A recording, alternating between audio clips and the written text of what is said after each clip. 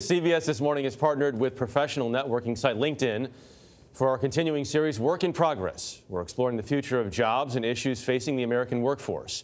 We are looking this morning at the growing number of job openings in the U.S. The latest labor statistics show the number of job openings rose to more than 6 million in April. That's an all-time high, by the way. That's up more than 7% from the same time a year ago. LinkedIn CEO Jeff Weiner is with us at the table to discuss the numbers. Hello, Jeff Weiner. Hi, Jeff. Before we do that, I know you heard the overnight news about Travis Kalanick officially resigning.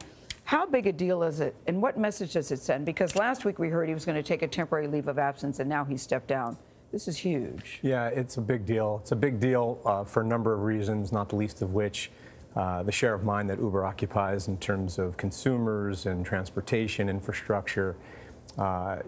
This is Travis's company. He created it. He's the controlling shareholder. My understanding is he's still going to remain on the board. And it'll be very interesting to see how they handle the transition from this point going forward. But it looks like, or it appears that it happened, the resignation, because of pressure from the investors that he brought in. Yeah, that's my understanding as well. And I think it speaks to some of the challenges that the company's been experiencing, the fact that the investors felt like that was the necessary step in order to ensure the success of the company going forward. Well, there's an opening if there ever was a time for compassionate leadership, which you are known for, Jeff Weiner. I'm very happy in my current role, and I wish the new CEO, whoever that is, the best of luck. What do you think the new CEO needs to do?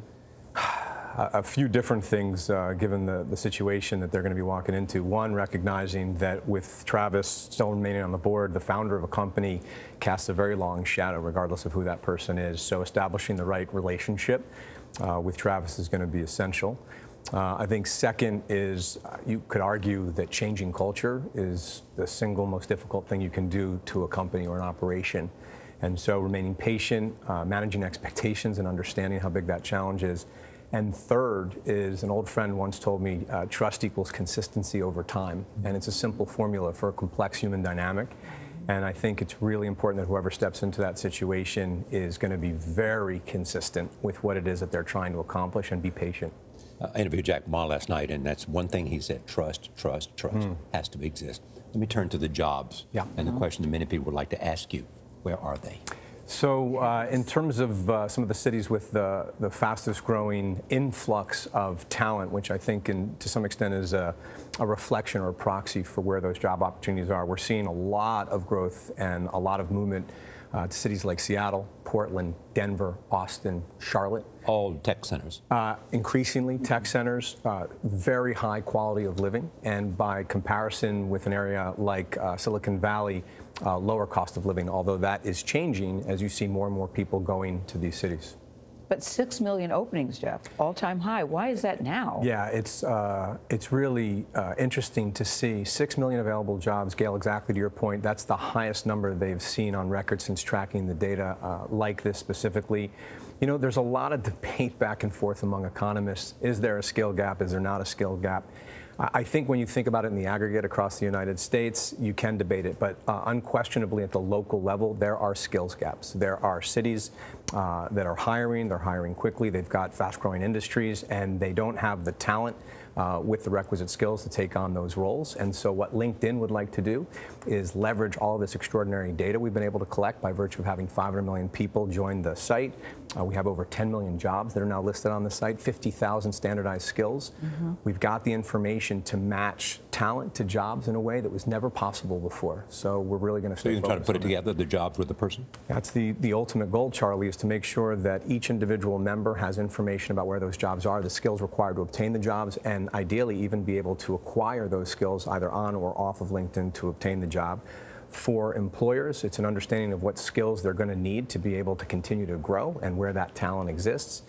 And we'd also like to be able to provide this information to governments and educational infrastructure, junior colleges, vocational training facilities, to create ideally just-in-time curriculum. But you recently said at a company meeting, skills, not degrees, is what you're looking for. As someone whose son just recently graduated from a business school, I went, what does that mean? Do you think degrees are not as important? So I think coming back to the skills, not degrees. What you talking about, Jeff? Yeah. First, I wouldn't characterize it as skills, not degrees. I think sometimes people hear us talking about the importance of skills and not to overlook skills. and that skills and degrees are not mutually exclusive. I think sometimes they like to take headlines and make that a bit provocative. Exactly to your point, there are people pursuing degrees, graduating with degrees that are incredibly valuable. Some of these people are the first generation in their families to be able to graduate college, and they're going to go on to jobs that their parents couldn't have dreamed of. That said, certainly speaking for Silicon Valley, we do too much hiring based on traditional backgrounds and traditional educations, and we are overlooking incredible talent that may not have the prestigious degree, but has the resilience, the grit, the perseverance, the growth mindset to really do well. But to that point, can there's been a lot of talk about this, whether the current generation can be more successful than their parents, which has always been the assumption in American life, right? That the children do better. What challenges do you see on that front for the next generations? I think one of the biggest challenges is going to be education and acquiring the right skill set to take advantage of the opportunities that are and will be, and not just the jobs that once were. And you have but to a lot of these kids have spent enormous amounts of money on degrees and aren't getting jobs. Yes. And aren't getting jobs that pay well at all. Yeah. So what were you going to say? No, you go ahead. Yeah, so again, I think it comes back to making sure we understand where those job opportunities are, going back to the 6 million jobs that are available in the country today. When you have the data to understand where those jobs are, the skills that are required for those jobs, and you can help people better match their own skills to those opportunities, I think we can start to close that gap. But to your point, there is a lot of pain out there. There is a lot of anger out there.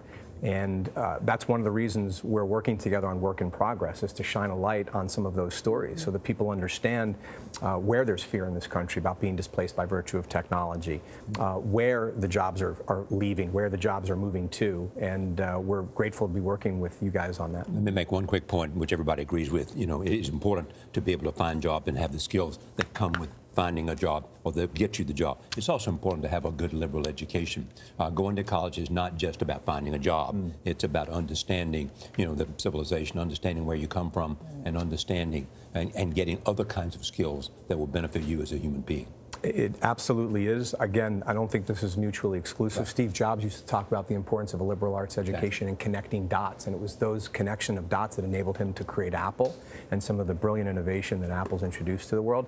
The flip side, Charlie, is that, frankly, our universities, our school system is not doing a good enough job equipping people with the skills they need for the jobs that are and will be, as opposed to the jobs that once were. Thanks, Jeff. Great to have you. Great to be here. Thank you very much. I was going to say quickly, Jobs was kicked out of Apple. You think Kalanick goes back to Uber at some point? It'll be really interesting to keep an eye on that and see whether or not it happens. We are all watching. Thank you, Jeff Luna.